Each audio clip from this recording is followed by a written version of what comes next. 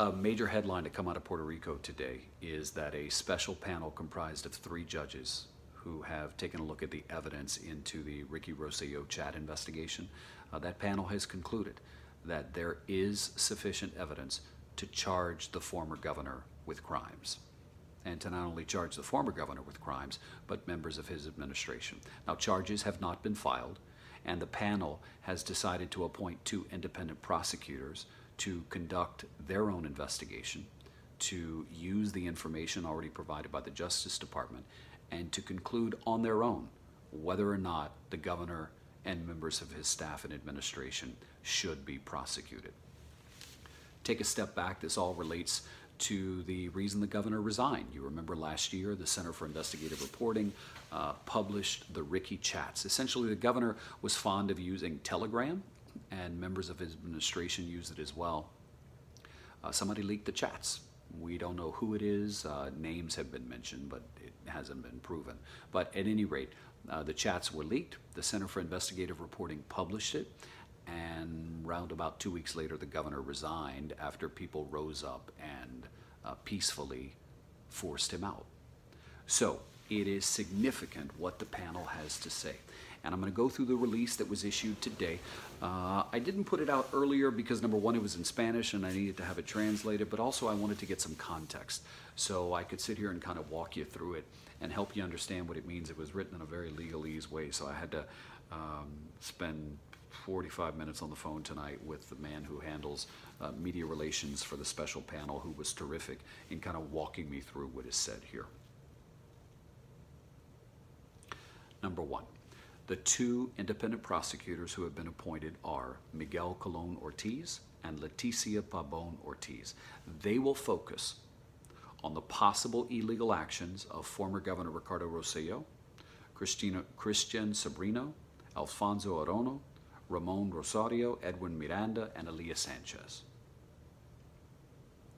The panel says, in an extensive analysis on the relevance of evidence, the rationale and requirements of affidavits, and the aspects that determine the quantum of evidence, as well as the extremes contained in the law, the panel thoroughly examined the preliminary investigation conducted by the Justice Department. So Rosselló resigned. Who took over? Well, Pierluisi was in there for a hot second, but Wanda Vasquez became the governor. She was the Justice Secretary. So someone else took over as Justice, and they conducted this investigation.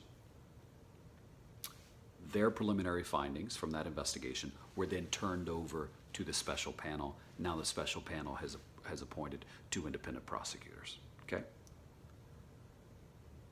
The panel says this: for all the outrage that reaches what is expressed therein, it is highly insufficient in itself that we proceed against all members of the chat without responsibly making a weighted, serious, and objective analysis of cases in that point to the commission of criminal offenses or violation of government ethics. Here's what they're saying: that basically everybody involved in the Rosselló chat, and there were upwards of a dozen people, that not everybody did things that rose to the level of a crime. And they actually named them here, so I'm going to name them for you. The panel believes that the following individuals should not be charged as of now.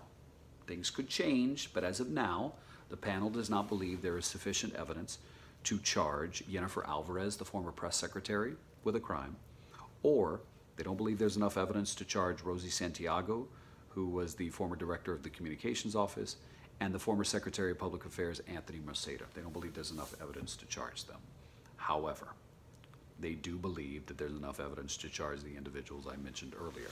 And as to what they would charge them with, I'll tell you that in just a moment. This was an interesting quote from the actual individuals, from the panel. They said, expressions in the pitiful and painful chat are offensive, denigrating to women, officials, and private persons. Undoubtedly, the lack of wisdom and prudence denotes a procedure more than insulting, unworthy, and embarrassing that constitutes a disgrace to the positions held by former members.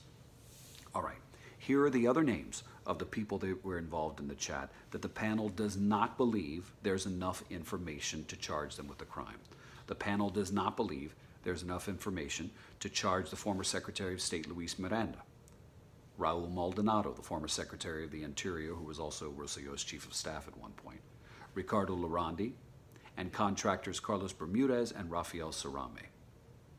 As of right now, the panel doesn't believe there's enough to charge them, but prosecutors could come later on and say, no, there is enough, and so we're going to move forward with charges against them. That's a possibility. But as of right now, based on the analysis of the evidence at hand, they don't believe those individuals should be charged. Having said that, here are the individuals who the panel believes could be charged, and here's what the panel believes they could be charged with. The special panel believes that the following crimes could have been committed. The panel believes the former Governor Ricardo Rossello may have committed a breach of duty, negligence in the performance of duty, and a violation of the government ethics law. The panel believes Christian Sobrino may have violated the law in terms of making a threat.